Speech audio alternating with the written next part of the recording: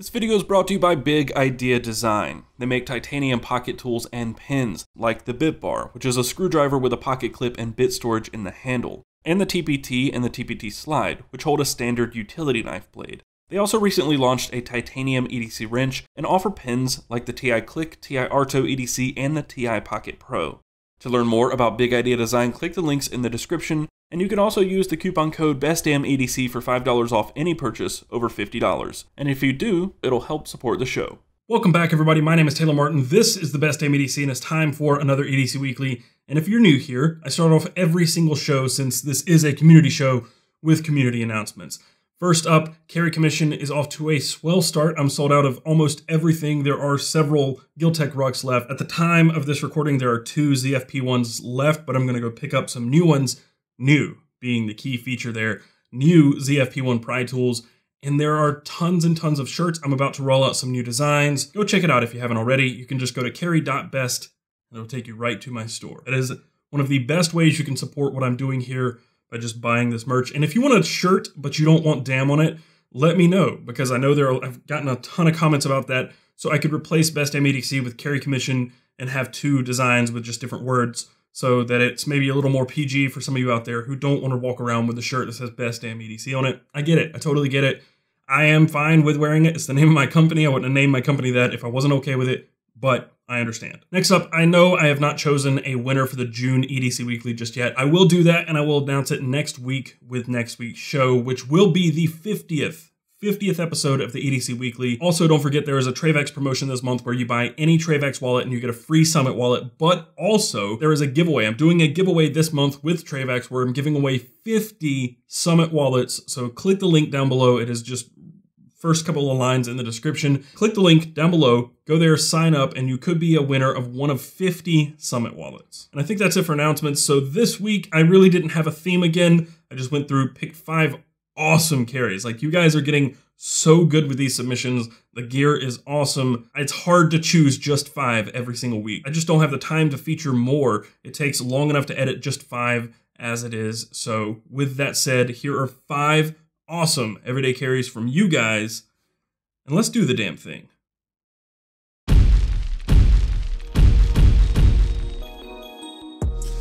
Oh boy, I've been struggling this week. Last week, Alex and I went on the first beach trip with the baby. It was a lot of fun, but Sunday when we were packing up, I started noticing a little bit of a back issue, and I thought it was just the bed, and I tweaked my back or something, and I was like, you know what, I'll kind of take it easy, and see what happens. By Wednesday, yesterday, Alex had convinced me to go to the chiropractor. They took some x-rays, and I went back this morning and found out I have scoliosis. Pretty bad, actually. My spine is really, really curvy, and that's why I hurt so bad. It's not getting better. I have been taking pain meds and icing it all week long, and I can still barely get around. Glad we now know what the cause is.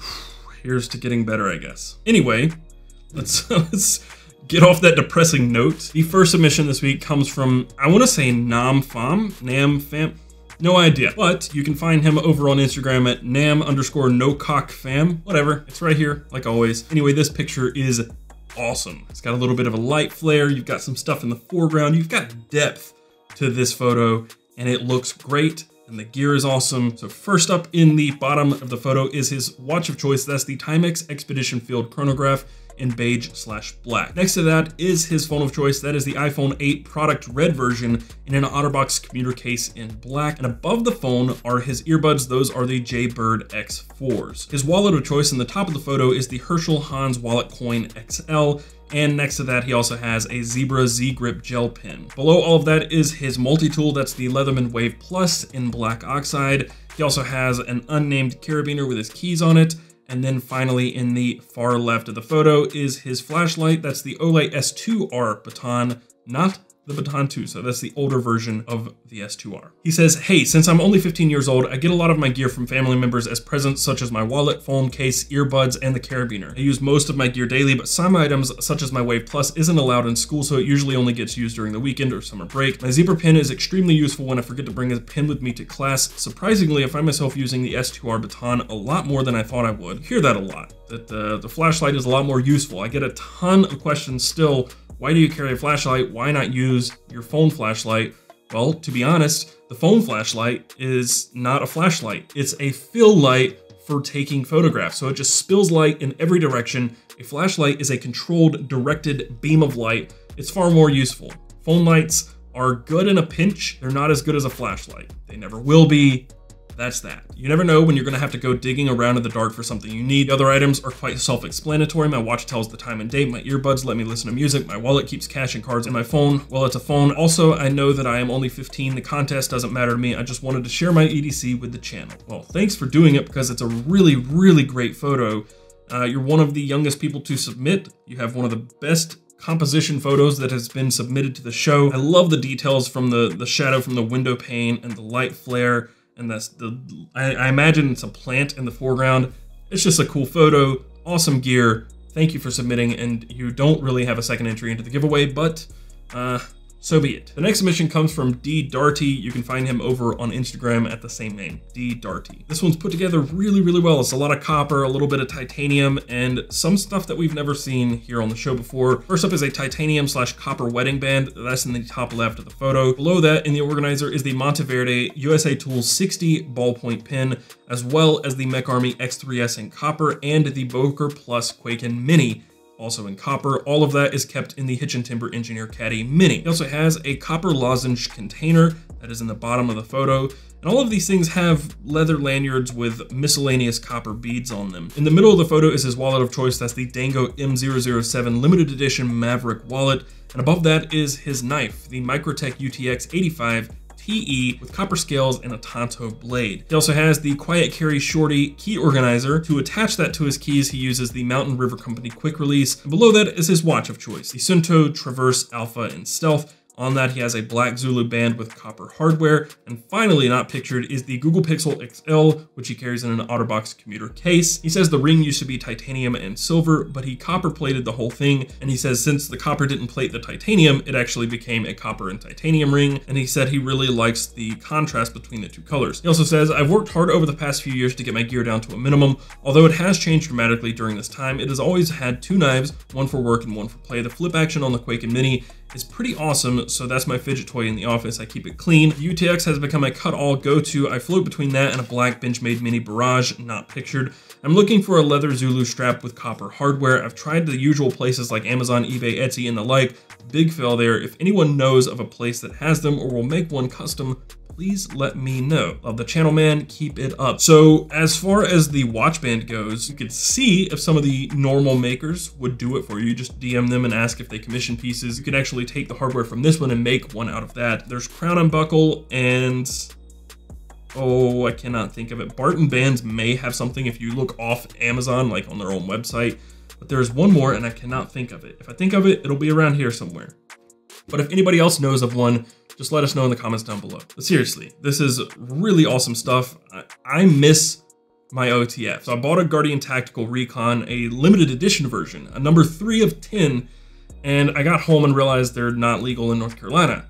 Well, last week I learned, no, they are legal in North Carolina. I just misread the laws, so I sold that thing at a decent price to the person who bought it from me, and now I regret all the things. I regret it so much. Here I am without my Recon, and I want one bad, but maybe I'll go Microtech just to get a feel for something different. They are headquartered in North Carolina, and I would like to go do a video with them. We talked about it at Blade Show, so maybe I need to slide into that DM again. Anyway, this is an awesome carry. Thank you for sharing, and you now have a second entry into the July giveaway. Next up, we have a submission from Nick Figoni. You can find him over on Instagram at November Foxtrot EDC. Nick has a ton of really awesome knives, and I started looking through his feed. We have a lot of the same knives. The one pictured here is the one I can't stop talking about, the J-Cape 3.0. It is spectacular. One of my favorite things about this knife, if you flick it open hard, it doesn't happen. But if you do it slow, listen to this. If you open it kind of slow, hear that? Clink.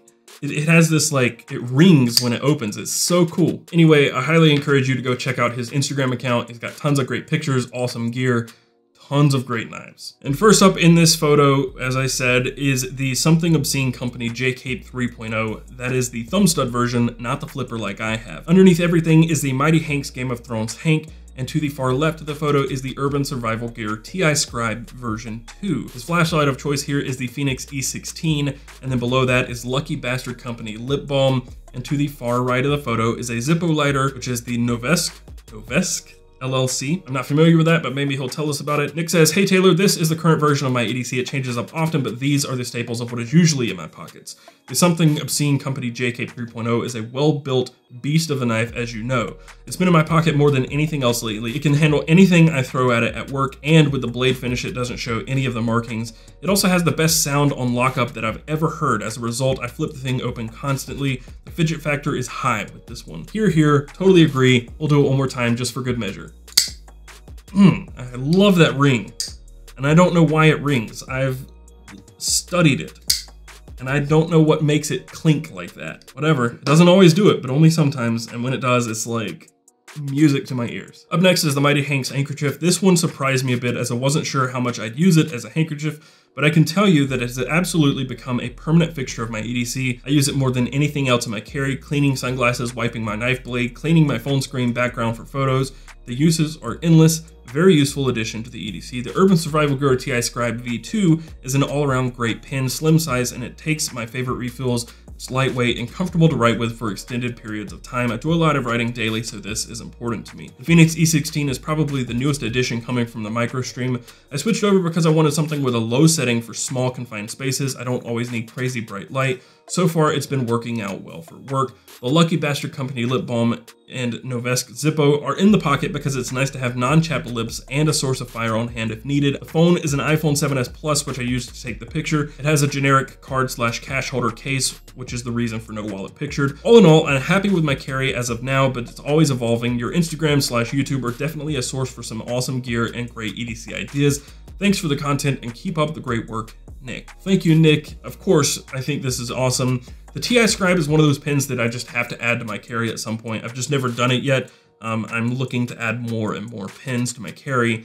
And since you're here, I'm gonna throw in a little Easter egg. I can't show you much, but this right here is all I can show you of a new pen that's coming out soon. If you wanna see more about that and learn what that pen is, well, stay tuned to the channel.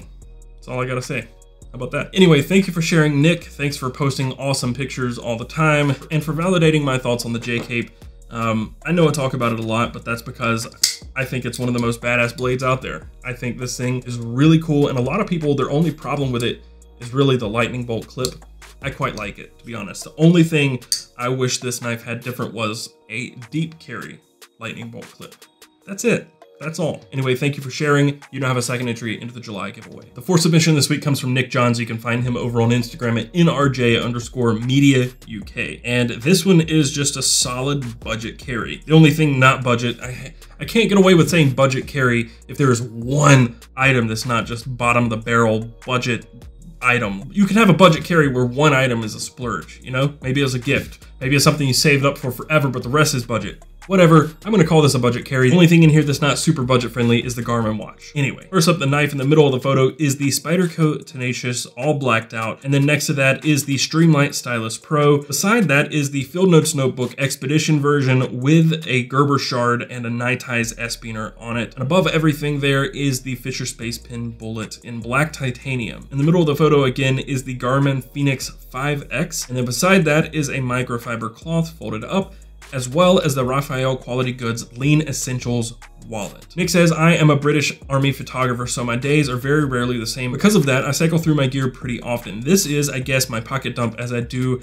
also have a Maxpedition pouch, which is full of other things I carry every day. I will have to photograph that too. I just bought the Spyderco, so I will have to see how it fits into my day-to-day, as I am always in need of a knife when I inevitably don't have one on me, and I always end up rooting through my bag to get a Leatherman charge out. The blue microfiber cloth was bought for me by my daughter, so that's pretty special, as I do use that every day to keep my lenses and screens clean. The Field Notes and Space Pen are pretty much essential to me as a photographer, as remembering individuals' names, jobs, rank, etc. is critical to the photos I take and put out. I'm also making notes about possible stories and leads I find when out on jobs. And the fact I work in all conditions and locations, this combination of notebook and pen with the individual qualities makes for a winning combination for me. The gripper shard is something that has always become so second nature to have on me and use. I don't even think about it. From opening beers to tightening handles on frying pans, its uses are endless. I moved over to a minimalist wallet about 3 years ago. I was sick of carrying so many cards and stuffing receipts into a normal wallet. I came across Raphael Quality Goods while I was in Iraq and ordered myself one of their lean essentials with a custom monogram on it, and I have never looked back. The multitude of features and the reliability of the Garmin make for a great military and outdoor watch, and as I live in Scotland, I do get myself out into the Highlands as much as I can. Thanks for your channel and content. Keep up the great work. Nick is looking for something. He says, I've really just got into EDCing, so this is my first set of things I carry. I would like to upgrade the flashlight as it is a bit long and cumbersome. Also, a way of carrying the field notes and bullet would be great as I have already lost one pin, and just other advice / ideas or cool gear. I think you already have a Maxpedition pouch. You could go the way of Yellow Birch Outfitters, but getting one overseas is a little difficult sometimes. But there is no shortage of pen and notebook covers and holders that are made for field notes and a Fisher Space Pen. So a little organizer like that will go a long, long way. And you can also pair one with a wallet so you don't have to carry an extra wallet. And I think that's honestly the way to go. But yeah, I think that's really all the advice I have to give. Awesome, Carrie. Thank you for submitting, and you now have a second entry into the July giveaway. The fifth and final submission this week comes from Daniel Soto. You can find him over on Instagram at Danny's_92. And this, again, is just an awesome photo. So let's get right into it. First up in the center of the photo is the Apple iPhone 8 Plus. He keeps that in a UVTech Northville phone case. He also has a moleskin notepad next to that and the Apache Pine Nomad wallet. On top of that is the Groove silicone ring in green, and he also has a Sharpie pin. Next to that is a handmade paracord bracelet, and below that in the bottom of the photo is the Apple Watch Series 3 on a finite olive green watch band. He has a Victorinox Tinker at the very top, a 60th anniversary edition with a paracord lanyard, and to the left of the photo is his key situation. On that he has a Bic lighter with paracord wrap, a bottle opener, a tile mate, and an Apache Pine lanyard. He says, hey Taylor, I heard you would like to see more color in the submissions. Mine is subtle, but green is my favorite color. My EDC is still a work in progress, but this loadout is working for me pretty well. My iPhone is the center of it all. I do everything on it. I take and edit photos, mobile music production, watch all your videos. The moleskin is for light writing, parts numbers at work, grocery lists, phone numbers, etc. Just quick things I need to remember. The wallet is the first Slim I've ever used that I actually like, but it's small and can carry all my cards, and I can throw it in my pocket and not feel it. Groove ring is a replacement to my original wedding band that I lost at work. It's ironic because it's my wife's least favorite color. The Sharpie pen is my choice of pen for now, as I am in a quest to find the perfect pen for me. It doesn't write like a marker, but also doesn't write quite like a pen. I just like that it doesn't bleed through like a marker does. I work with a lot of paracord and I have made a lot of different bracelets, but this one is by far my favorite design and color. The Apple Watch was a Father's Day gift from my wife, and it's the best watch I've ever owned. I loved being able to see all my notifications at a glance before I decide if I want to pull my phone out of my pocket. I also like the analog-inspired watch faces. The Tinker was given to me by my dad. I had always wanted a Swiss Army knife, but I knew my parents would never get me one. I would like to one day swap the scales, as the original plastic scales scratch super easily. I like having my knife and all the other tools in one package when I'm not at work. I don't carry a lighter because I smoke. I use it for melting paracord ends, which I do a lot since I just started selling them on Etsy as EDC by Soto. And you never know when you need a lighter. Absolutely love the show. It has inspired me to be more conscious about what I carry every day. And he's also seeking something. He says, I'm looking for a better way to carry my keys. The weight of all the keys is actually stretching out the lanyard clip, something that I can clip to my belt loop and easily remove anything from without having to fumble everything around. Magnetic quick releases are great. You can use something like a snake hook, one of those little brass snake hooks like what I use. Oh, it's over here, can't reach. Whew. So my keys, I put this over my belt and can pull my truck keys off. I have the Beta QR quick release from Prometheus Lights, and then my other keys I have on a little itty bitty carabiner. So that's my key situation right now. This has been the best key situation I've ever had, but one thing I'm interested in is the Tail of Knives. I don't know what they're calling it, but it's a little HK clip on a leather piece that you put on your belt, kind of like their belt holsters, but it's just for your keys, and it looks really neat, and it looks like it would be compact, because my problem with this is how long it is. But yeah, I hope that helps. Quick releases and like magnetic quick releases like those. Anyway, I hope that helps. Awesome photo. Thank you for submitting again. I think you've been featured in the past, but you now have a second entry into the July giveaway. That is going to do it for this video. If you found it helpful and you enjoyed it, be sure to hit that thumbs up button down below and subscribe to see more stuff like this in the future. If you want to support what I'm doing here, just hit those links down below. I took the time to link every single thing that you saw in this video. If you click through those links, they are affiliate links. If you purchase anything, I get a little bit of a kickback. You can also support what I'm doing by going to carry.best and purchasing things directly from me over at Carry Commission, or you can go to patreon.com/BestDamnEDC. Be sure to follow us around the web. You can find us on Twitter and Instagram at BestDamnEDC. You can find me, Taylor Martin, on Twitter and Instagram at CasperTech. And until next time, carry on.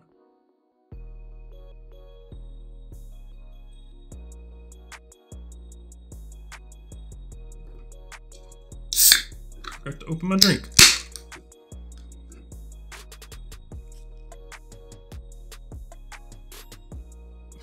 No, this video is not brought to you by LaCroix. I wish it were. So LaCroix, if by chance you are watching this, shoot me an email. Let's talk. I love LaCroix. Worth a try.